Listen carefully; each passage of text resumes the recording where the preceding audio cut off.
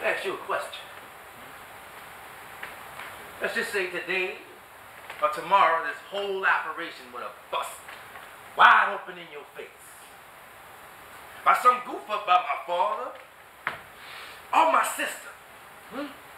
Something so big that you yourself couldn't even face it. Now, if that happened, what would you do to my father or my sister, man? Would you kill them?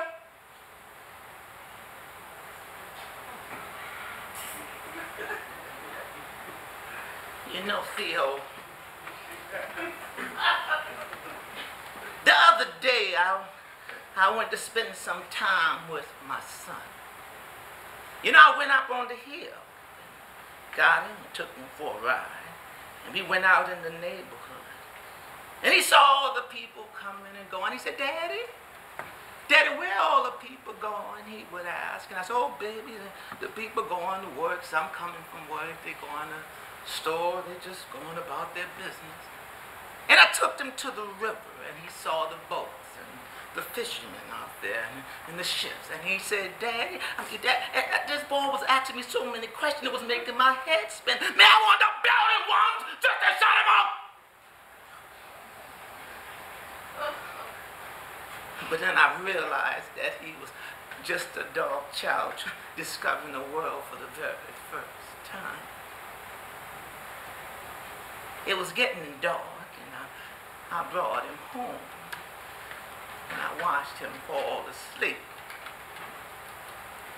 Then I went into his mother's room, and I laid down beside her, and I listened as she called me a bunch of dirty motherfuckers. And after she was finished, I put my arms around her. My thigh was on her thigh, and we kissed. Man, I tell you, it sounded like a torture chamber the way we were carrying on.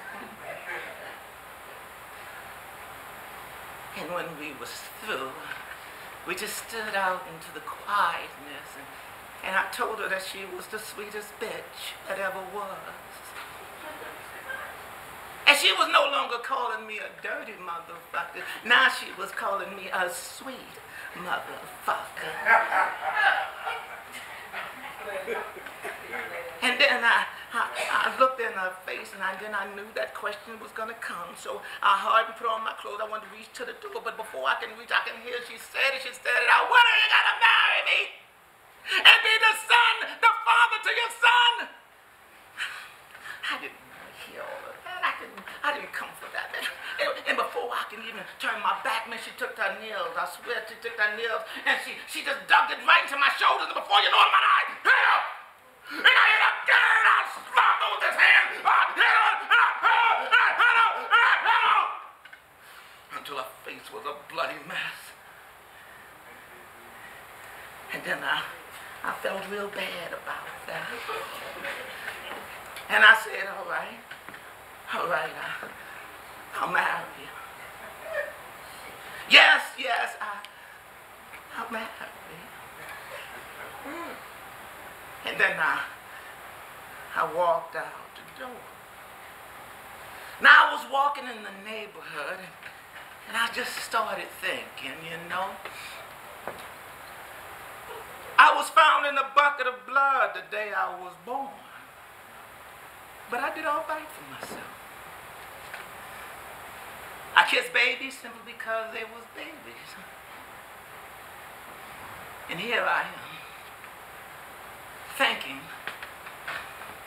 that I'm about to marry some bitch that I don't even like. And just to think that this boy of mine might grow up, and after he find out how I feel about his mama, he might be just a man to kill me. And I got the shaking with just the thought of that. And the last time I trembled like that, I killed a man.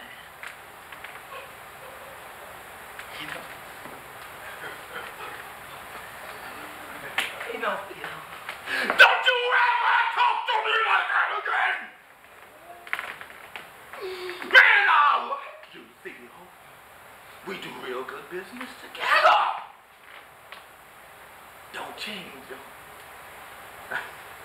Don't you fuck with me! 'Cause if you do, I act like a policeman. And I do what I need to do to keep order.